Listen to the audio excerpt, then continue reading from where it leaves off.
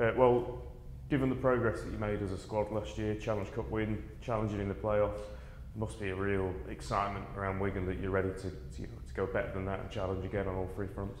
Yeah, definitely. I think the community's been real behind us, so that's made it a lot easier. And the boys have been training and working hard in the pre-season, so yeah, we're looking forward to round one.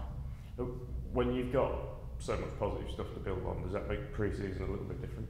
Yeah, I think last year we built a lot of combinations and stuff, so yeah, we built a good base, and yeah, we've been working on it in the last 4 or 5 weeks training. Obviously, one big change in the spine is Tommy Lulawai moving away from playing into the coaching setup. How have you adjusted to him not being there? Yeah, he's been great for Harry and I and Logs in the halves. Like, he's got all the experience in the world, so every time we're doing halves training and stuff, he's there to help us out. So he's definitely putting us in the right direction, and yeah, very grateful. You've got some real young, you mentioned a couple of them there, some real good young talent coming through at the club. How much did that Challenge Cup win set you up last year to get them some real crucial experience and set them up for more of the same this year? Yeah, definitely. I think the whole squad gained a lot of experience from it. You want to play in those big games, that's why you play rugby league, and yeah, it just puts us in good stead this year, I reckon, just to have that a bit of experience in the big games.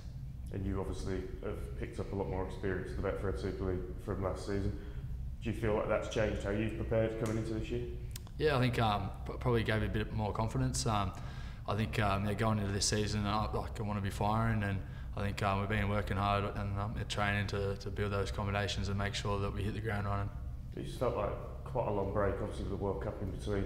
The season finished a little bit earlier, it started a little bit late. What point did you kind of start to get the itch to want to be back out there and back training again? Yeah, I think I had a bit of holiday for a couple of weeks, and then went back home for 6 weeks, and I reckon halfway through that I was ready to get back into it, get into the routine and see how the boys and start training again. So yeah, it's been good. Those 4 weeks before Christmas were vital just to get everything going and getting ready for the season. And how would you describe your first experience last season at the Betfred Super League? Oh, I absolutely loved it. Fans, the coach, the staff, all the players, build friendships for life. So yeah, it can only get better from here, I think, and I've just loved every moment of it, and yeah, very grateful.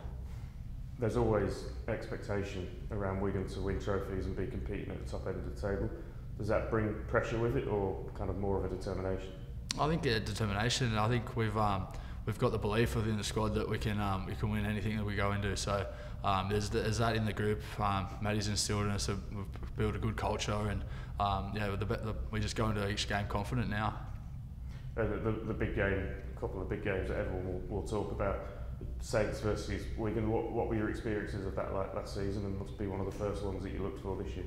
Yeah, I think that Easter Friday game, that's one that we look at straight away, and you see if we're home or away, because it was quite a surreal experience playing there away. The fans got into us, so I'm looking forward to get one back on this year. What would success be for Wigan this year? All three. Definitely. If we don't believe that we can't win all three, then we should be playing the sport. So there's that confidence within this squad that yeah, we can do it. So yeah, that's a goal. A couple of departures, obviously, a couple of players that have come in, but by and large, especially by the Super League standards, quite a consistent squad that you've kept into this year. How important is that to build on what happened last time around? Yeah, definitely. I think having that extra year, everyone playing with each other, it obviously helps in the builds, the combinations, and just timing and stuff on the pitch. So it's put us in good stead, I reckon. And yeah, we're just all looking forward to getting out there and playing the regular season and the Challenge Cup games. Well, best of luck. Cheers, mate. Thank you. Awesome.